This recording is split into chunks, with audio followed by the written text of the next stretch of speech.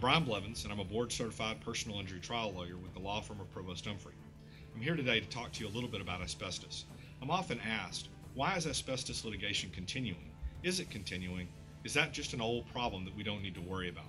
Unfortunately, the answer to that question is no. It is still an ongoing problem, as more than 2,000 to 3,000 Americans are diagnosed each year with mesothelioma.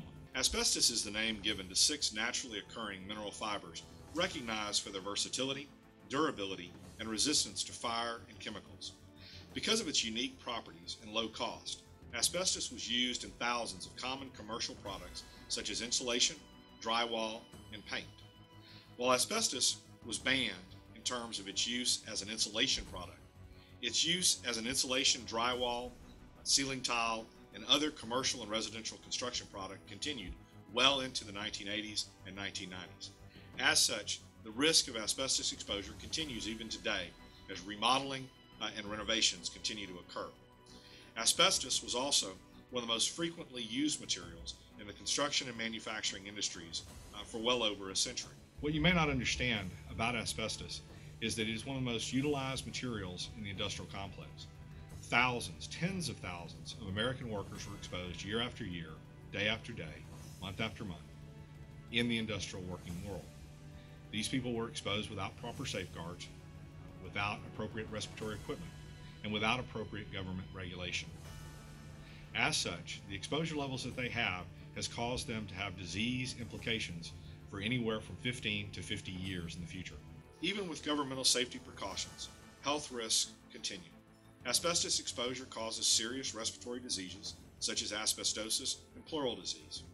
It is the almost exclusive cause of mesothelioma in the United States, a rare and highly aggressive cancer that affects the membrane lining of the lungs, the heart, and the abdomen.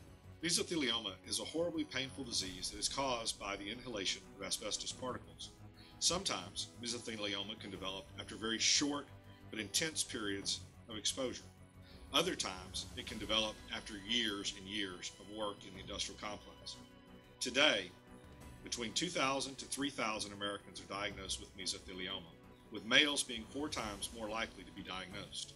Another common victim of asbestos exposure and mesothelioma are housewives who were exposed to asbestos while washing their husband's clothes. When mesothelioma is diagnosed, it is almost always fatal. It also will not appear until a minimum of 15 years from the date of first exposure to asbestos, but unfortunately, it can develop up to 50 years from the date of last exposure to asbestos. If you have been diagnosed with mesothelioma, know this, it's not your fault. The companies that made asbestos products, distributed them, and installed them knew about the dangers of asbestos in the 1920s, 1930s, and specifically about mesothelioma in the 1950s and 60s. There is no cure for mesothelioma, but there is compensation available. If you or a loved one was exposed to asbestos and you were diagnosed with any illness associated with asbestos exposure, including asbestosis, lung cancer, or mesothelioma, not only should you seek immediate medical treatment, but you have legal rights. There have been bankruptcy trusts that have been established to benefit victims of asbestos exposure, and the tort system is still available for those who have legitimate claims supported by exposure and with proper medical diagnosis. If you or a loved one has been diagnosed with mesothelioma, lung cancer, or asbestosis, you may have legal rights. My name is Brian Blevins. I'm a board-certified personal injury trial lawyer with Provost Humphrey.